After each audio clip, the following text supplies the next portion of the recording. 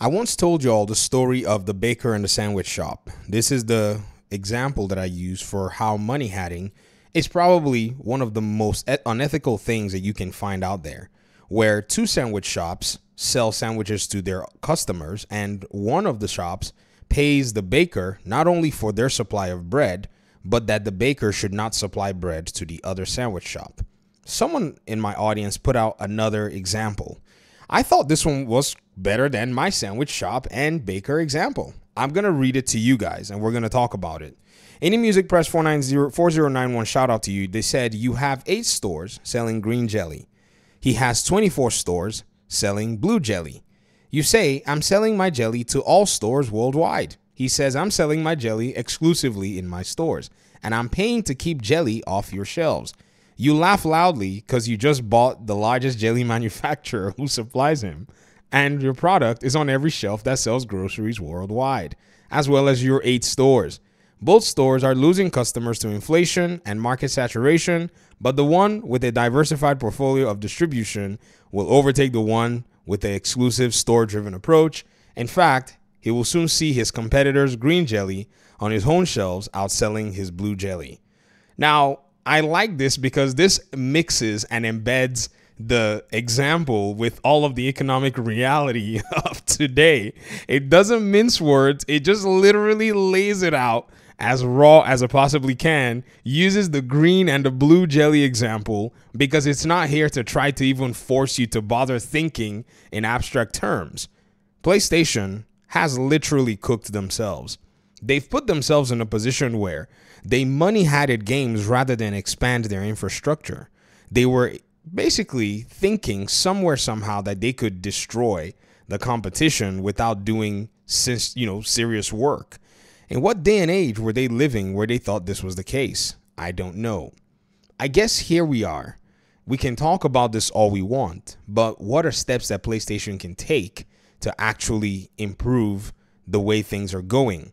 I've also seen some folk in the community say things like, well, PlayStation is still winning the exclusivity war.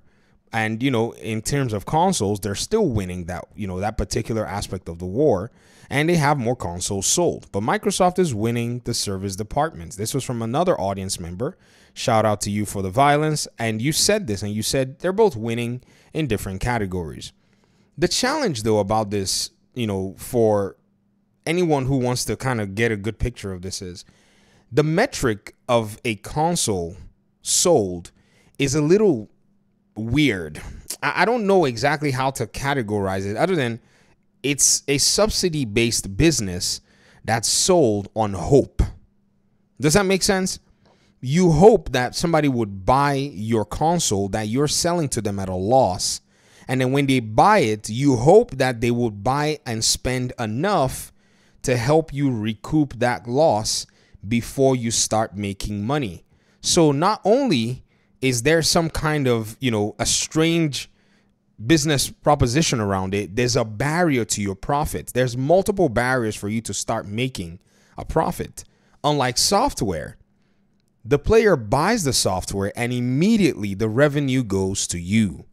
And Xbox has decided that they were going to not only remove that barrier to their own profit by putting games in as many places as possible, but then also the same way removing the barrier for that player to purchase the software by putting games in many places as possible.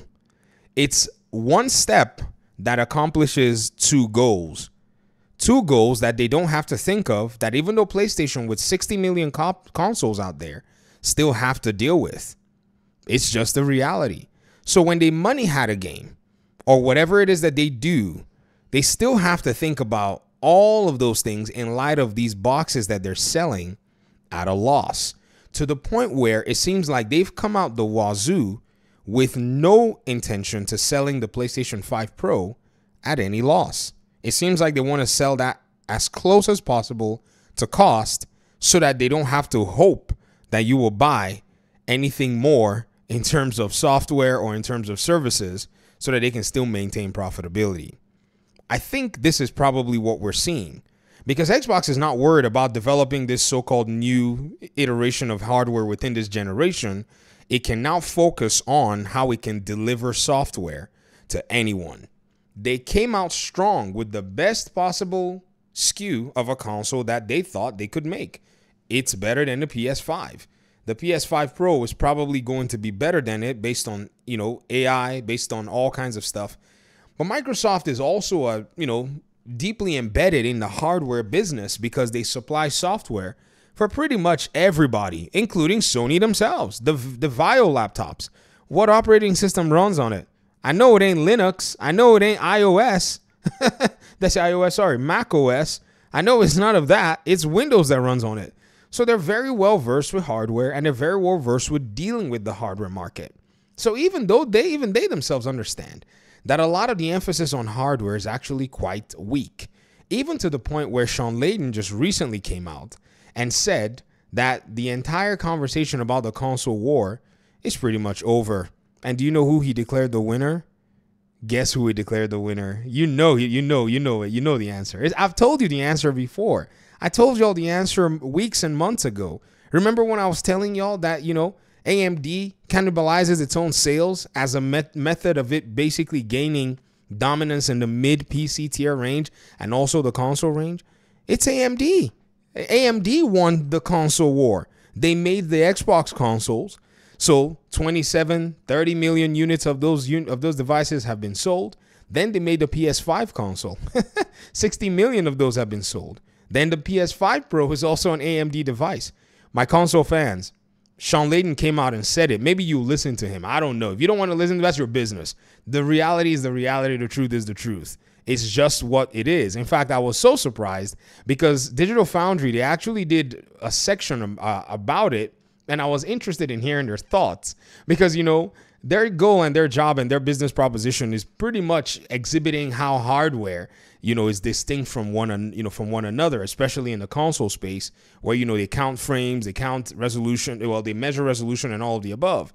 And I didn't think they were too fond of the statement, even though at the end they had to admit that Sean Layden is right. Everywhere you see AMD, how do we know that AMD does this? If you game on PC and you've ever built a PC with AMD involved, you will realize that they're the kings of making value proposition look like it's a cakewalk. They literally will make a good product and then price that product very well, then make a better product and price it very well and drive down the prices of the product that they'd already made very well. So they themselves know what they're doing. This is why you can build an equivalent PS5, Xbox Series X, and even PS5 Pro on the PC side for about the same amount or less, because it's AMD that's making everything. This is not rocket science. I guess it may be rocket science, to some people who want to deem it as rocket science.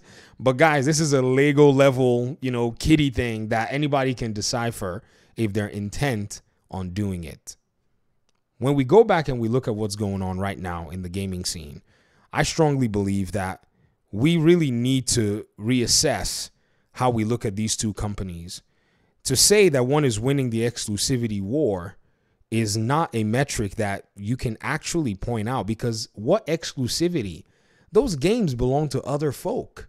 The majority of the profits don't belong to PlayStation. The majority of the profits belong to those companies, and even those companies are looking that they want to be more profitable now.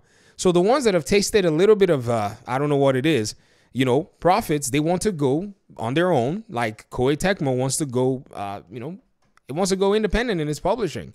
So at the end of the day, they're not going to be seeing this kind of business, and the business doesn't even paint a reflection of who PlayStation is in terms of their own internal metrics. All it is just painting that they're able to sit there and find backdoor ways to try to harm their competition in a backyard way, because head to head, they're done.